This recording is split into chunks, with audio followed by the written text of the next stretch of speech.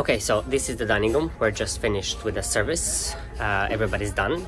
Now currently we're doing the cleaning. Actually, they do. So my job here is... There we go.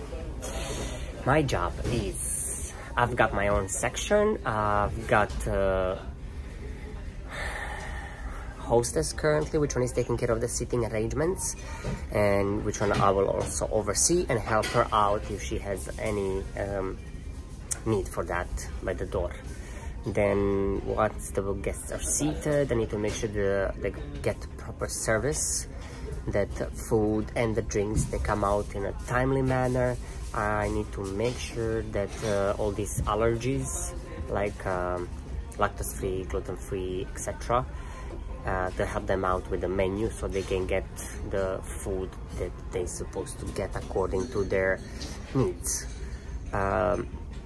Also, I have to check the emergency exit if they're clear, in case if there's any, God no. Cleanliness, we have to do special cleaning every night. Closing of the restaurant, opening of the restaurant, training of the staff, helping out the waiters and their assistants. And as now, for example, this trip, we've got some very new stuff, so they need to be trained by the waiter, they need to be coached by me. And the way that I like to do it, I'm very specific with the certain things. Yes, I like to joke and everything. The job has to be done. Everything has to be done. So if we all do what we have to do, we're gonna get out faster. So I hope I've answered all the questions that I asked myself that I want to answer to everybody.